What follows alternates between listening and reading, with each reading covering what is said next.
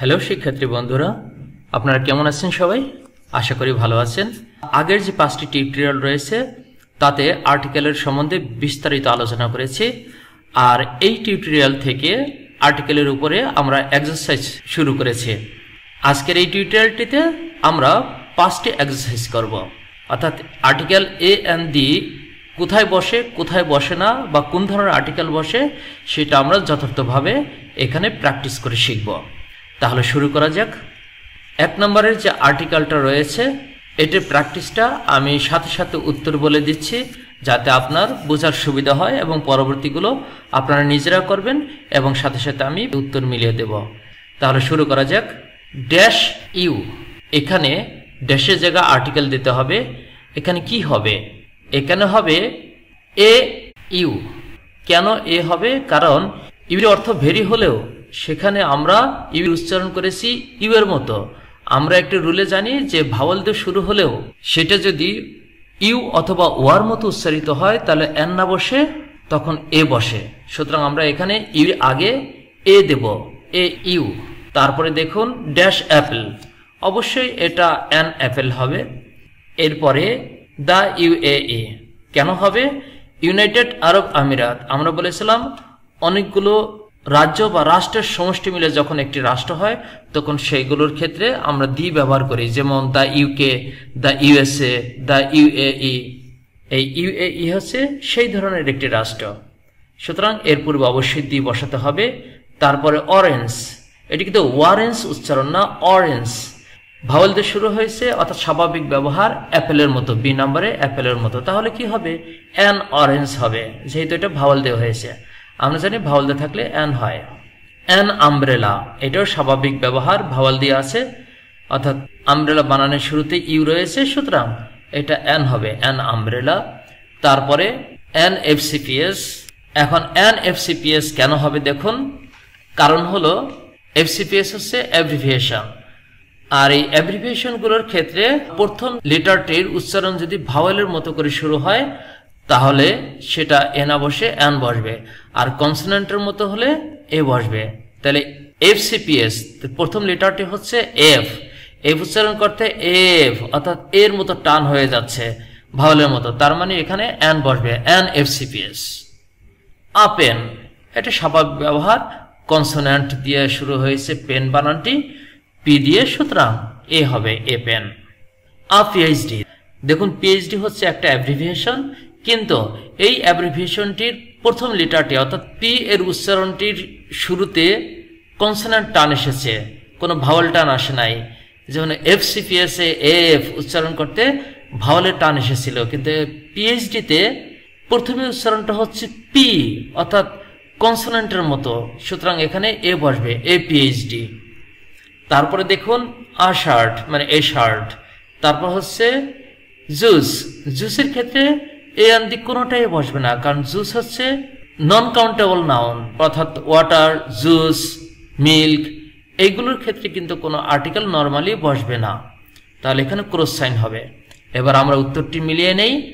প্রথমটা আমরা দিয়েছিলাম এ ইউ, ঠিকই আছে। পরেরটা দিয়েছিলাম অ্যান অ্যাপেল, তারপরটা দিয়েছিলাম দ্য ইউএই, ঠিকই আছে।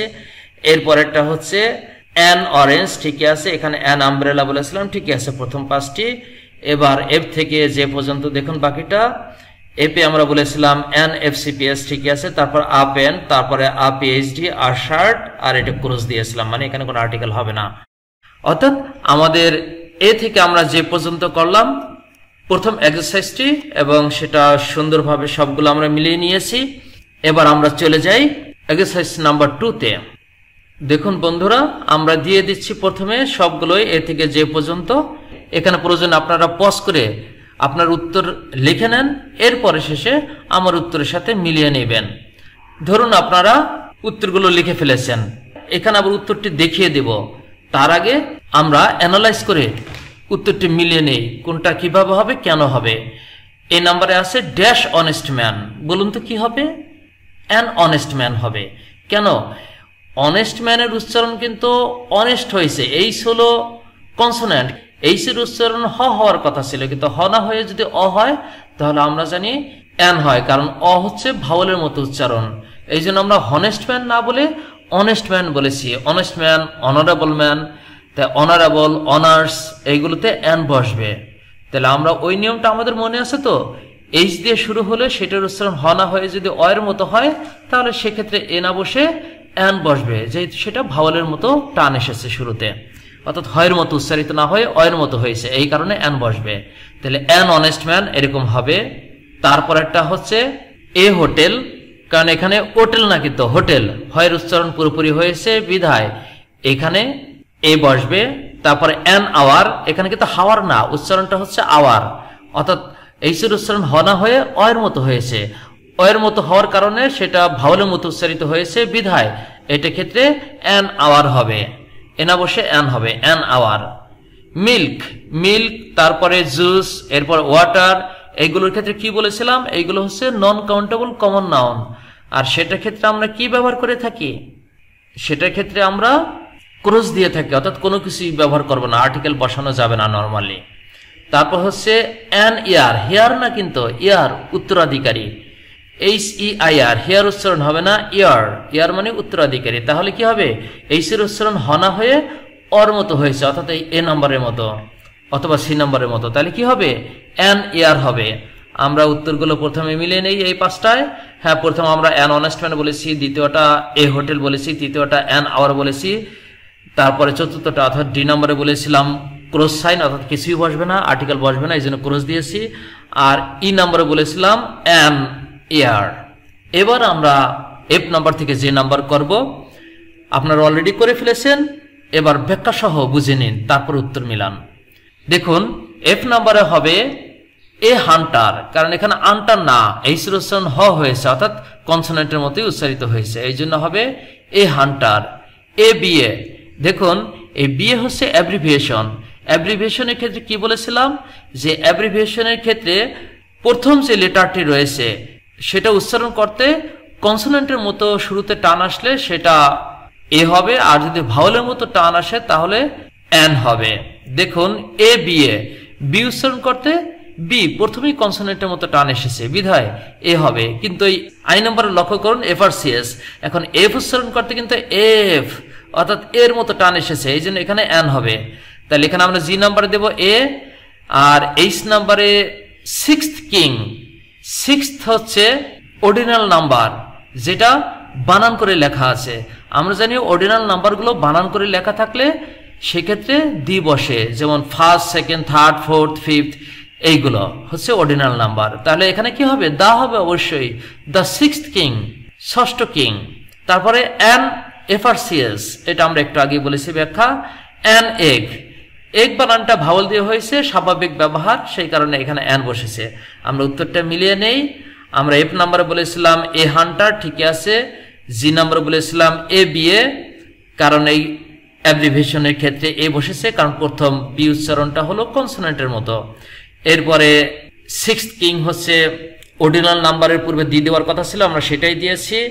তারপরে এফআরসিএস, এই অ্যাব্রিভিয়েশনটার প্রথম লেটারটি এফ উচ্চারণ করতে ভাওয়ালের মতো হয়েছে, তাই এখানে এন হয়েছে। এরপরে যে নাম্বারে লাস্টেরটা স্বাভাবিক ব্যবহার, এগের আগে এন বসে, আমরা সেটাই বসিয়েছি। আমরা 3 নাম্বার প্র্যাকটিসে চলে যাই। আপনারা প্রথমে উত্তরগুলো লিখে ফেলুন, এরপরে আমার সাথে মিলিয়ে নেবেন। প্রয়োজন আপনারা পজ করে নিন। আমি ধরে নিলাম আপনারা উত্তর লিখে নিয়েছেন, এবার আমার সাথে মিলিয়ে নিন। তবে উত্তরটা আমরা দেখব একটু পরে, তার আগে আমরা ব্যাখ্যা সহ জেনে নেই কোথায় কি হবে। ড্যাশ ইউনিভার্সিটি, প্রথমে এ নাম্বারে আছে ড্যাশ ইউনিভার্সিটি, কি হবে, ইউনিভার্সিটির উচ্চারণ কিন্তু ইউ এর মতো হয়েছে। আমরা জানি ভাওয়ালতে থাকলেও যদি ইউ এর মতো উচ্চারিত হয় অথবা ওয়ার মতো উচ্চারিত হয় তাহলে কিন্তু এন না বসে এ বসবে। তাহলে এ ইউনিভার্সিটি মানে আ ইউনিভার্সিটি, এর উচ্চারণ কিন্তু আ হয়, আ ইউনিভার্সিটি।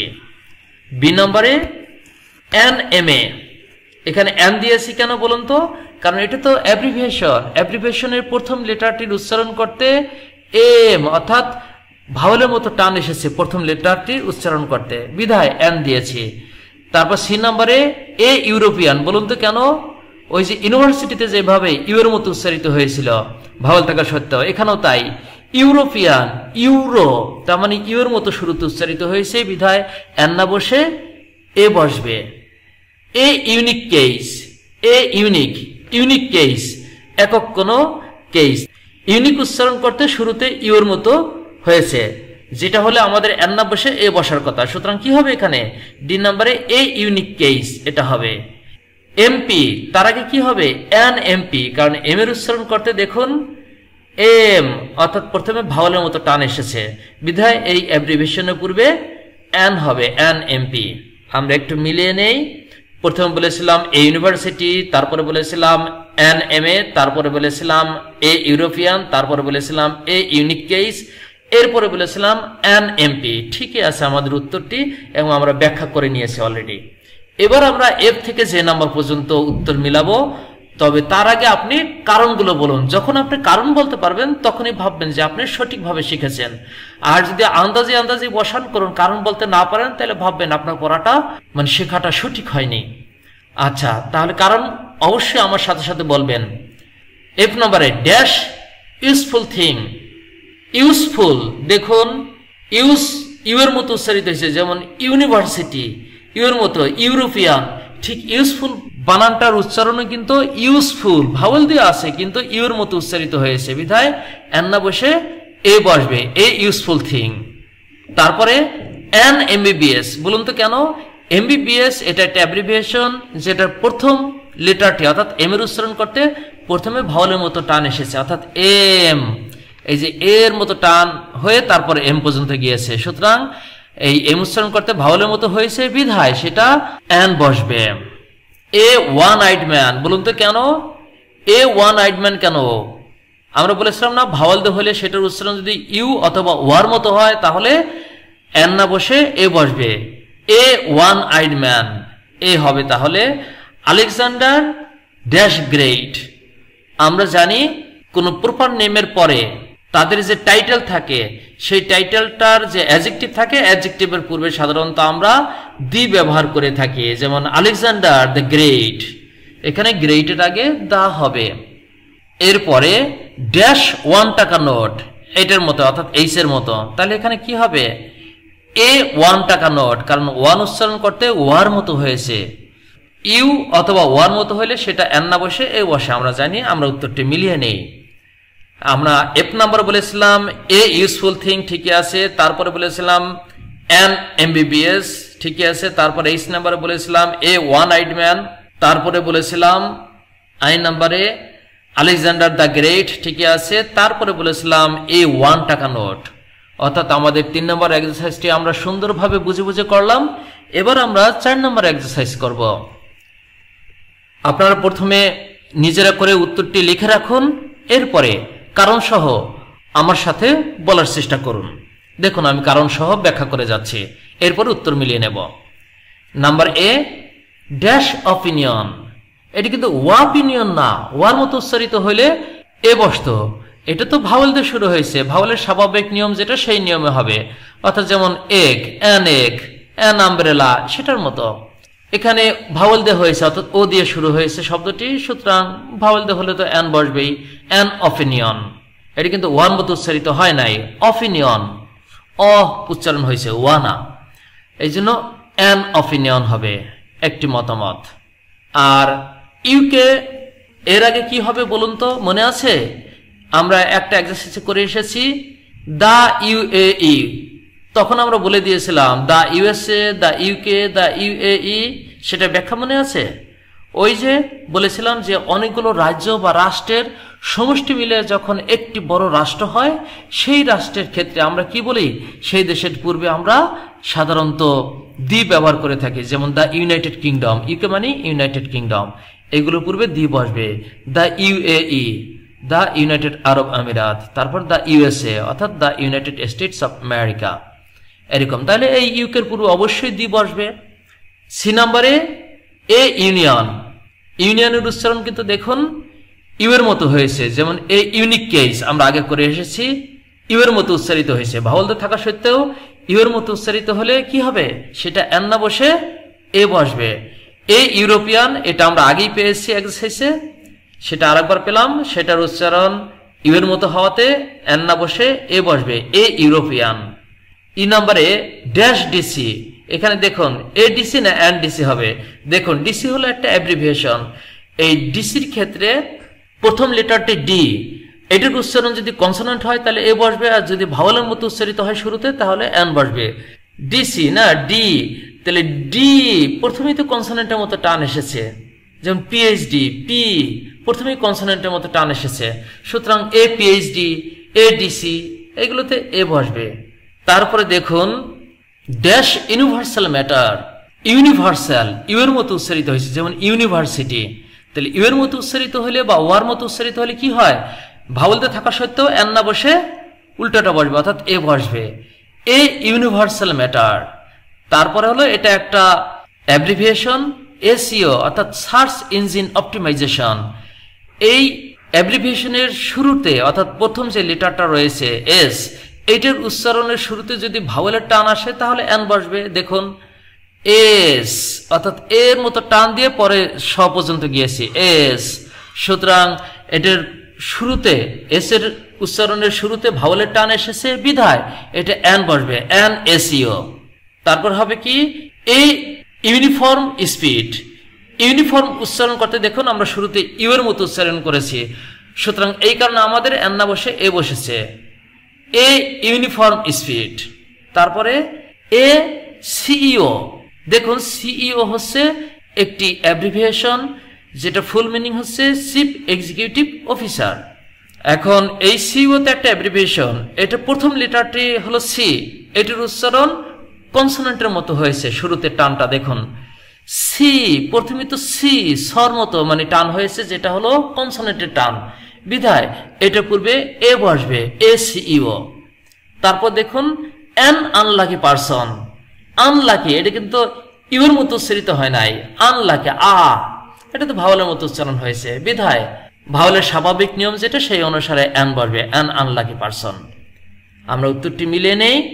দেখুন আমরা এ নাম্বার বলেছিলাম অ্যান অপিনিয়ন, বি নাম্বার বলেছিলাম দা ইউকে, সি নাম্বার বলেছিলাম এ ইউনিয়ন, ডি নাম্বারে এ ইউরোপিয়ান, ই নাম্বারে এ ডিসি। এবার এফ থেকে যে পর্যন্ত দেখুন এফ নাম্বার বলেছিলাম এ ইউনিভার্সাল ম্যাটার, জি নাম্বার বলেছিলাম এন এসইও, তারপর এইচ এর উত্তর আমরা বলেছিলাম এ ইউনিফর্ম স্পিড, কারণ ইউ এর মতো উচ্চারিত হয়েছে, এই কারণে ভাওয়াল থাকা সত্ত্বেও এন না বসে এ বসেছে আমাদের নিয়ম অনুসারে। তারপর আই নাম্বার বলেছিলাম এ বসবে, কারণ সেটা কনসোনেন্টের মতো টান এসেছে শুরুতে।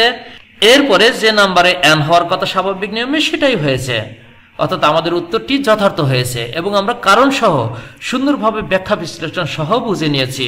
আর এইভাবে বোঝা থাকলে কোনো ধরনের প্রবলেমই আর্টিকেলের উপর হওয়ার সম্ভাবনা নেই। আমরা সামনে এগিয়ে যাই 5 নম্বরের এক্সারসাইজটি, অর্থাৎ আজকের টিউটোরিয়ালের সর্বশেষ এক্সারসাইজটি আমরা এখন করব, একটু বড় এক্সারসাইজ। আমরা এই পেজে 5টা করব, পরের পেজে গিয়ে আবার 5টা করব। এই পেজের 5টা আগে দেখে নেই। ইউ আর ড্যাশ আইনস্টাইন আইসি। আমি তো দেখি তুমি একজন আইনস্টাইন হয়ে গেছো। এখন বলুন এখানে এ নাম্বারে কি হবে? ওইটা মনে আছে নিয়মটা? আইনস্টাইন কিন্তু একটি প্রপার নেম। এই প্রপার নেমের পূর্বে কোনো আর্টিকেলই বসার কথা না, অর্থাৎ এ এন দি কোনোটাই বসবে না। কিন্তু আমরা বলেছিলাম না, আমি তো দেখি তুমি নজরুল হয়ে গেছো, আমি তো দেখি তুমি একজন আইনস্টাইন হয়ে গেছো। অর্থাৎ ওই বিখ্যাত যে ব্যক্তি রয়েছে নজরুল, আইনস্টাইন, আর্কিমিডিস, এদের মতো করেই যখন কোনো ব্যক্তিকে সম্বোধন করা হয় বা তাদেরকে বলা হয় যে তুমি তো ওইরকম একজন ব্যক্তি হয়ে গেছো, তখন এগুলোর ক্ষেত্রে এ এন আর্টিকেল বসে। তাহলে আমরা কি ব্যবহার করব? ইউ আর অ্যান আইনস্টাইন আইসি। আমি তো দেখি তুমি আইনস্টাইন হয়ে গিয়েছো। তাহলে এখানে আইনস্টাইনের পূর্বে এন বসবে, কিন্তু নর্মাল ব্যবহারে আইনস্টাইনের পূর্বে কিন্তু কোনো আর্টিকেলই বসে না, এইগুলোতে বসে। আমরা একটা নিয়মে শিখেছি। তারপর দেখুন বি নম্বরে, Maliha is dash best girl in the class. দেখুন বেস্ট গার্ল, বেস্ট হচ্ছে সুপারলেটিভ ডিগ্রি, আর আমরা তো জানি দি এর ব্যবহার অবশ্যই এখানে হবে, কারণ সুপারলেটিভ ডিগ্রির পূর্বে সবসময় দি ব্যবহার করতে হয়। তাহলে Maliha is the best girl in the class, এখানে দা হবে, কারণ গুড, বেটার, বেস্ট, এই গুড থেকেই বেস্ট এসেছে সুপারলেটিভ ডিগ্রি বিধায় তার পূর্বে দি অবশ্যই বসবে। He thinks he is dash Alexander pop. সে মনে করে সে হচ্ছে একজন আলেকজান্ডার পপ, ঠিক ওই এ নাম্বারের মতো। আমি তো দেখি তুমি একজন আইনস্টাইন হয়ে গেছো, এরকম। তাহলে অরিজিনাল আলেকজান্ডার পপ না, মানে আলেকজান্ডার পপের মতো সে নিজেকে ওইরকম একজন ব্যক্তি মনে করে।